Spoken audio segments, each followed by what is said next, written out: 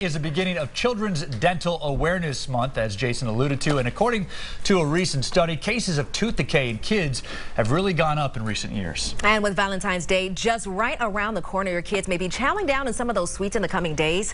So we do want to have some ideas for how that we can keep our kids' teeth healthy.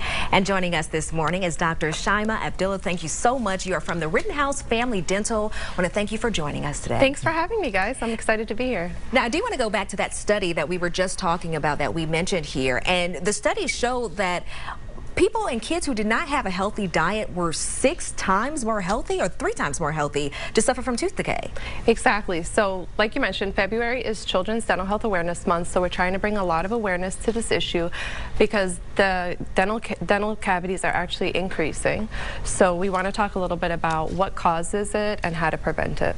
Okay, so good things to remember if you're a parent with your kids is kind of maybe some guidelines to get you through this and kind of stay on track because it can get away from you quickly. So let's go to some of your tips that you brought in for parents to kind of remember as they go day to day with their kids. The first one you have here. Yep, so the first one is limiting the snacking between meals, which as a parent of 2, like I know it's so difficult to limit the snacking, but I brought in some examples of the worst offenders, and then, you know, if they are snacking, some things you could try.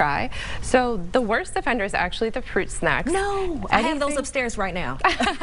Well, I got a lot of this stuff from my pantry, so I know all about it. But the fruit snacks, because they're sticky and sweet, they actually stick to the surfaces of the teeth and break them down pretty quickly.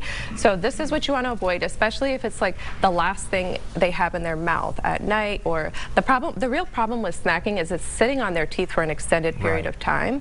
So the goldfish are also a very sticky carbohydrate. It gets into the grooves of the teeth and really breaks everything down.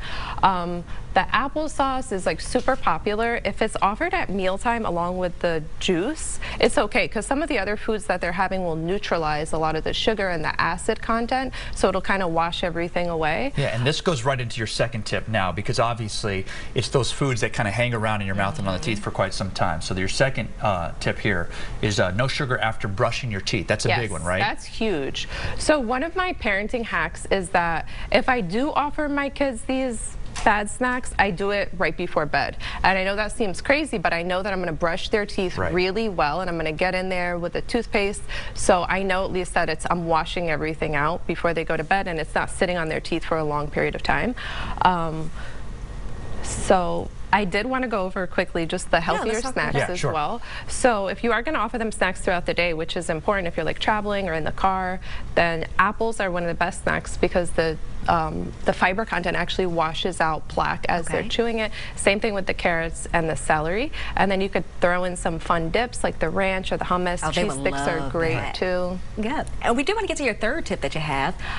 Beginning the fluoride treatments in children as young as age 1. That's interesting. Yeah, so this is a newer recommendation by the Pediatric Dental Association. So typically we introduce fluoride at about 5 to 6, which is when the permanent teeth start to erupt. So the newer recommendation actually recommends introducing fluoride at age 1 or when the first tooth arrives, which is usually around 10 to 12 months. It's just recommending like a grain of rice, the size. That's how much toothpaste you want to put, because they're not really spitting at that age. They can't spit it out and they're not good at it. So it's okay if they just use the brush and they bite on it or play with it. It's just all about getting them into that routine and forming the habits early. And speaking of the brush, the final tip there is what you kind of should be using to brush your kids' teeth and how early you should start. So you want to start as soon as their first tooth erupts. And if you want to start even sooner, there's spiffy wipes, which are awesome. These are actually just wipes for the gums, because it's all about getting them used to having something in their mouth every night before bed, establishing that routine. I'm a big fan of the spinny brushes. So it's all, like, this helps increase compliance in kids because you got to make it as fun as possible. So you have to have the fruity flavors. Like this is a watermelon flavored. It's fluoride free, but it tastes a lot like candy. So the kids love it. They like that. Yeah. You don't want to make the teeth brushing a miserable experience for them. Exactly. Yeah. You want to sing a song. You want to make it like a fun experience so that they know, okay, this isn't going to last forever. Just something I'm going to do every night before bed, and make it as fun as possible. That's why I like the spinny brushes, and they have like the fun characters on them. It's all about making it fun. Awesome tips so much. Thank you so much for coming in. Thanks for having me. We definitely appreciate you coming in and sharing that stuff with us.